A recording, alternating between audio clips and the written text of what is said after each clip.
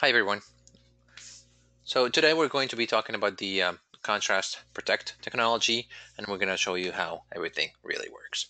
So first, the installation is really easy to install. So you have your application stack, you have the custom code libraries and all that, and then you will have the dashboard. So from there you can download the agent and you can place it alongside the application. The way you can do to add it is basically just add a Java agent setting to the JVM. And once you do that, it actually will place few sensors inside the app. And think about these sensors like a set of security cameras you would have inside your building. So you can have dangerous people go through your building and you can watch them through different security cameras. And when you're seeing that they're accessing the safe room or whatnot, you can go ahead and block them. We work the exact same way, but we work inside the application. Once we find different attacks, we are able to block these attacks and send notifications over to the dashboard, but we're also able to send these notifications over to SIM tools and syslog and so forth. Now, how does this really work? So we said we have the different sensors right here. In pre-production assessment, this is not the scope of this conversation, but we utilize these same sensors, but we focus on normal traffic. In production applications, we focus on the dangerous requests that are going through the application. And using these sensors, when we notice that the requests are trying to change the meaning of the query, that's when we go ahead and block it right before it accesses the database. This is something that's different from a web application firewall because the web application firewall is going to be blocking attacks based solely on HTTP requests or HTTP traffic. Contrast agent is going to be able to see what's inside the app. That really helps with SQL injection, vulnerabilities, command injection, and even untrusted deserialization attacks and all that. Now, let's go ahead and show you how things will look. This is a dashboard. As soon as you log in here, you're going to be able to add the agent. As I mentioned, you can see a quick snapshot of the whole organization. So assuming you onboarded around 47 servers and so forth, you can see the different attacks, you can see the vulnerabilities. If you click on the vulnerabilities tab here, you can see a total list of vulnerabilities you have inside your organization. You can also see the total number of libraries that you have and so forth. But let's go in the attacks piece. So here, by default, we can see what different attacks are happening now. But if I focus on the last 30 days, I'm going to be able to see all the different attackers, what IP address they have and all that, the different attack events, and we can also see the different attack target applications. Whatever is green shows that these attacks have been blocked, and whatever is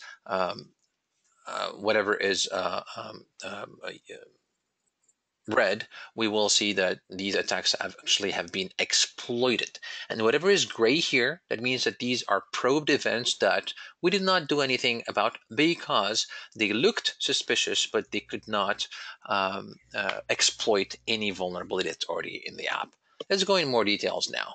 So when I go here, I'm able to first filter by the different results. So I can say, hey, show me all the attacks that happened, whether they have been effective or not. I can filter by the probed events, for example. So this one, for example, this is a dangerous attack that didn't lead anywhere because there was no SQL injection that specific page. If I go to the blocked attacks, for example, I could see the different attacks have been blocked, what the application was, what the server is, and all that. When I click on, I can filter on, for example, the SQL injection attack, and I can go ahead and click on one of these applications. I can see the logged in username, I can see the IP, I could see how the request came in, and how that specific attack vector came about in the SQL query. In the end, of course, we will show you that the fact that we blocked the attack and so forth.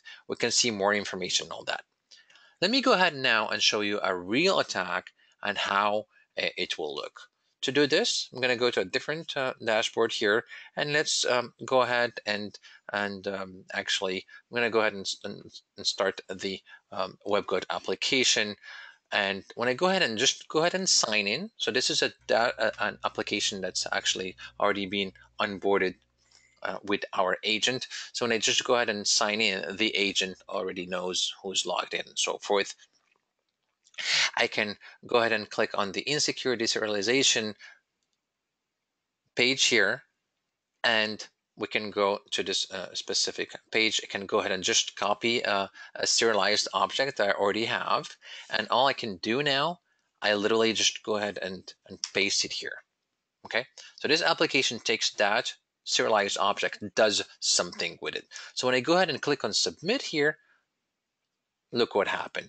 It went ahead and opened the calculator app. Let me go ahead and do it again. Just go ahead and click on submit. It went ahead and opened the calculator app. This happened because that serialized object got deserialized by the application.